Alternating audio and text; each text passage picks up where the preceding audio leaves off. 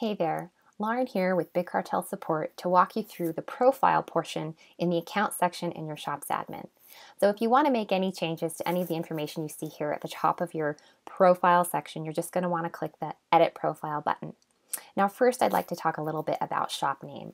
This is not what appears in your Big Cartel subdomain or your custom domain if you happen to spring for one with a paid plan. This is something that is going to appear on your shop's homepage. So I could change this to anything. Indie Shop is rad, Indie Shop is cool, and this is something that will update automatically for my homepage, but again, it's not going to change my URL in any way. I want to stick with Indie Shop and just leave it at that so we can move on to the shop description. Now I'm actually not doing myself any favors with this really spare and not very descriptive line about my shop. Let's say I happen to be a jewelry artist and I want people to be able to find me through that search engine optimization. That's essentially what my shoppers are going to be entering into the search field in their search engine of choice. Now, this is what I am going to describe my shop as and what it includes. So I sell all kinds of jewelry, earrings, necklaces, bracelets. They're one of a kind. They're all handmade.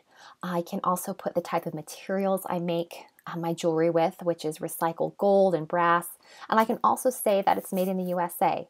So any shopper that's looking for something that specific and they type that into Google, this is something that's going to be given in those search results and hopefully higher up in the list with the more descriptive that I can be. Moving on, we have our shop email. Now, since this is how we determine account ownership, you want to make sure that this is an email that you can send and receive email to. You also want to be sure that you triple check the spelling because again, this is how we determine account ownership. So if I wanted to change this, you'll see that since this is so important, I'm going to have to enter in my shop's password to change this. So I'm going to enter that in, and you'll see this confirm password field has popped up. So I am going to enter in my password and click Save, and you'll see, yes, my profile has been updated with my new contact email. Now, if you ever forget how important this email is, just hover over that information button and it'll let you know, this is how we essentially determine account ownership and where we send all shop communications. So you better make sure this is a valid email address.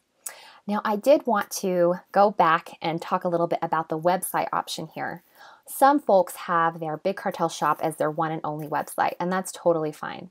If you happen to have another standalone website that you'd like to link to or from your shop, this is a great way for people to find this other site. So I actually do have a standalone website that I like to link to my shop. So I'm going to enter that in and click Save. And now if I go over to my shop's homepage, you'll see this Back to Site button. If I were to click that, it will actually lead to my standalone site that I have here.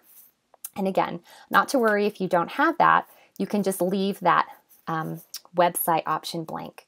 One last thing I wanted to bring to your attention was the profile image. Now, this isn't something that's forward-facing on your shop, but it is the image that is shared if you ever happen to share a shop link on something like social media.